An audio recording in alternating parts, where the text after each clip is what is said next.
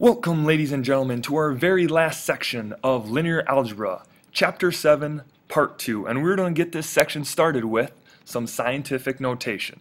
Now, a scientific notation, we want to make a very big number, just like so for number 1, into a smaller shorthand version of that number.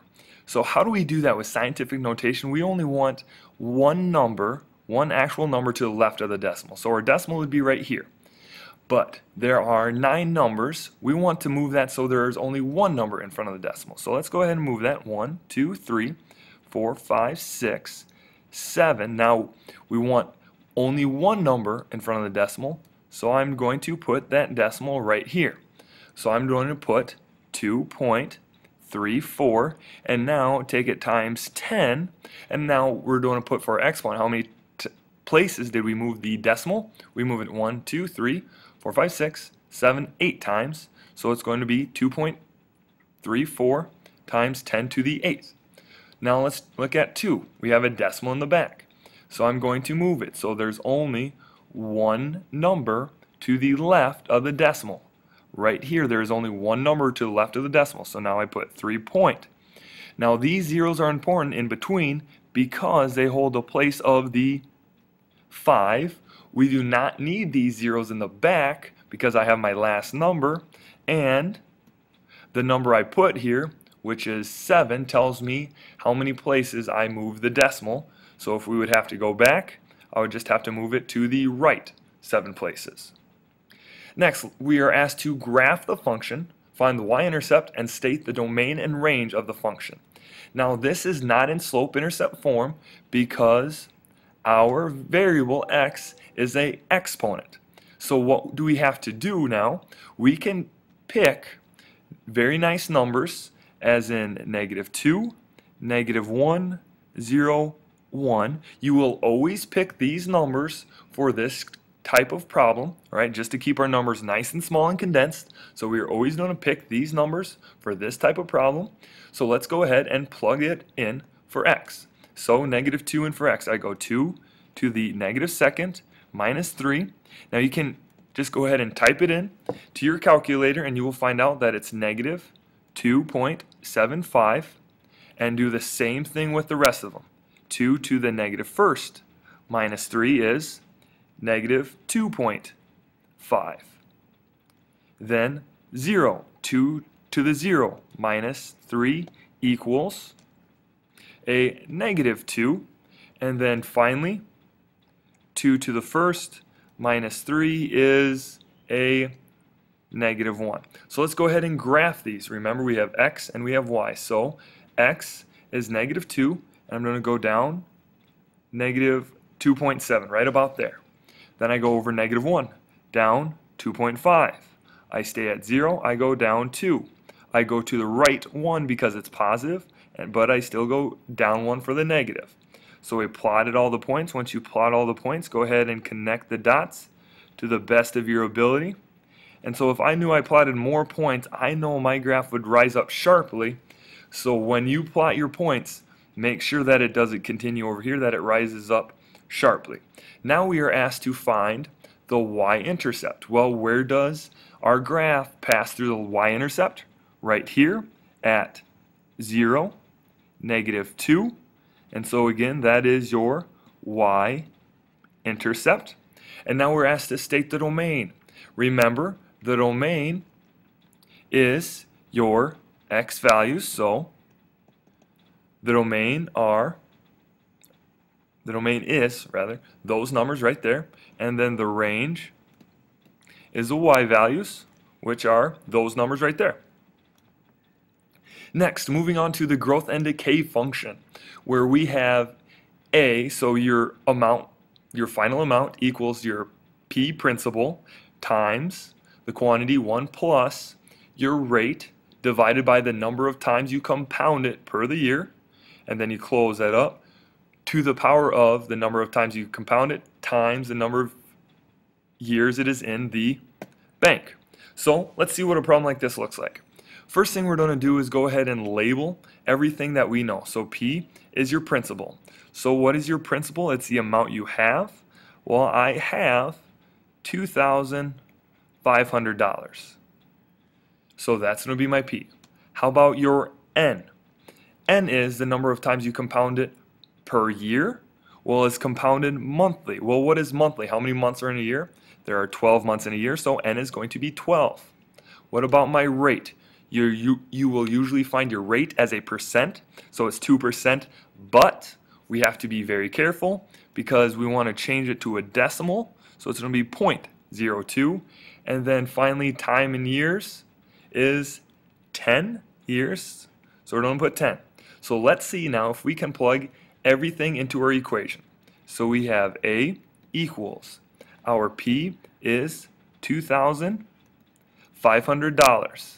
And then we have from our formula 1 plus, now our rate is 0.02, so it's 0.02, and that goes over my N, which is 12, and I close that up, and again I have to write 12 for compounded monthly times the time in years, which is 10. So I simplify this up. I'm going to clean this up a little bit. So I'm go A equals 2,500, and then I'm still going to keep this as a fraction over 12. So there it is, all cleaned up. And now just go ahead and type this all into your calculator. Make sure your parentheses are in the right spots. And so we come up with $3,052 and 998 cents. Well, we can't have this, so we're going to round up, and we round up to $3,053.00. Now also with this N, I do want to point out that if it says quarterly, how many times does quarterly happen in a year? It happens 4. How about semi-annually? 2. How about annually? Would just be 1. Now moving to a geometric sequence. A geometric sequence is just multiplying to find your next term. So starting with 5, we are asked to find the next 3 terms in the geometric sequence. So how do I go from 3 to 6? How do I go from 6 to 12? Well, I know that 3 times 2 is 6. Does it work for 6? 6 times 2 is 12. Perfect. Let's see if it works one more time. Times 2 is 24. Awesome. So I can find my next term by multiplying it by 2. Okay, well, let's say I didn't know. Let's say these numbers were a lot tougher. I could always go backwards and divide 6 by 3 to find that it's 2. So to move backwards, you divide. Move forwards, you multiply. Real quick again, you take the number in front, you divide it by the number in back to get 2. So now we know that we're multiplying by 2 going forward. So we take 24 times 2, which is 48 for the first number. Then the second number, again, I take it times 2 to get 96. And then I take 96 times 2 because that is how I'm finding my next terms to get 192. Now, looking at 6. 6 looks awfully alike number 5, but I'm going positive to negative. Well, when I go to positive to negative, I would just have to take that times negative 2. Uh-oh, but now I go from negative to positive. But what happens if I would take that times a negative 2? Would that be positive 12? Absolutely, because we have a negative times a negative to give me a positive 12. And now, how about times a negative 2? And positive 12 times a negative 2 would give me negative 24. So let's go ahead and find our next 3 terms. So I multiply negative 24 by a negative 2 to get a positive 48. But now I take it times another negative 2 to get negative 96. And another negative 2 to get 192. See what happened when we're taking it by a negative? Take it times a negative. We go positive, negative, positive, negative, positive, negative, positive, negative. And that pattern will continue until your sequence is over. Now, We are still working with the geometric sequence here. And this is the formula for the geometric sequence. And now again, a sub n is the final term, a sub 1 is the first term, r is the ratio, n is the number of terms. These two guys right here should look familiar to you because we had them in the arithmetic sequences. So these should look a little bit familiar. R is the first time you've seen r, and n we have seen n before, just used in a different way. So now we're going to write the equation for the nth term of the geometric sequence. So what we have to do is write something that looks like that. So we're looking, a sub n is your final term. We do not know what that final term is, but we do know what the first term is. That first term is 3. Well, what's the difference? How do we get to the next term? I hope you guessed it, that it is times 2 times 2. So our r is 2, and our n, do we know how many terms we have? No, we do not know how many terms we have, so I'm going to leave it as a question mark. So here we go as I plug everything in. I have a sub n because I do not know. What is my first term? My first term is 3, so I write down 3. Then I take that times 2 because that's my r. 2 is my r. And then how many terms do I have? I do not know how many terms I have, so I have n minus 1 from your formula. And this would be your answer. Now we could use this if we were looking for the fifth term of the sequence.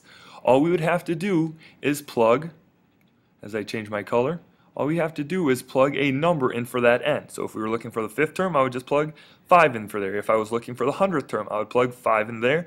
If I was looking for the 1000th term, I'd plug my 1000 in for n and come up with my final term. And the very last one is the recursive formula, and that is stated right here. And now it's a different way to look at some things, as we have a new term which is the previous term. So let's take a look to see how it works. We are asked to find the first 3 terms of this sequence. Well, I know that a sub 1 is always going to be my first term. So I am going to say that my first term is already 3.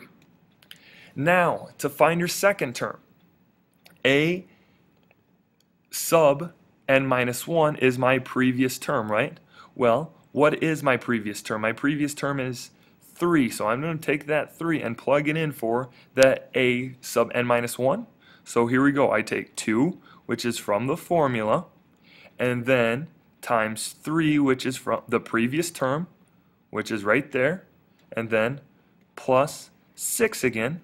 So that will give me 6 plus 6, which is 12. So the second term is 12. And then finally, the third term, how do you find the third term? From this formula, I go 2 times, what is my previous term? So I'm on my third term. What is my previous term? Going down the line, it is 12. So I'm plugging 12 in for my previous term. And then plus 6, which gives us 24 plus 6. 24 plus 6 is, as I switch colors, 30. So our answers are 3, 12, and 30. And that does it for Chapter 7, Part 2. Good day.